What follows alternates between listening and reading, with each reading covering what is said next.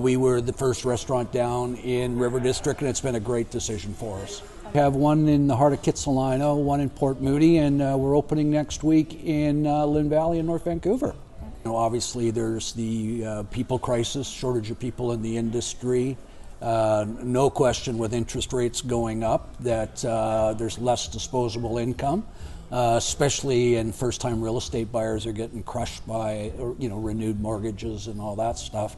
So, the money's just spread a little thinner, and maybe we don't see as many visits to restaurants as we did 5 years ago. One of the things that I've noticed is like the portion sizes have gotten much smaller with going to restaurants, and it seems like the price tag is the same or maybe even a little higher.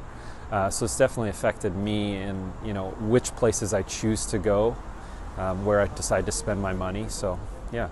Contrary to thought, the restaurant business is not just great food and great hospitality.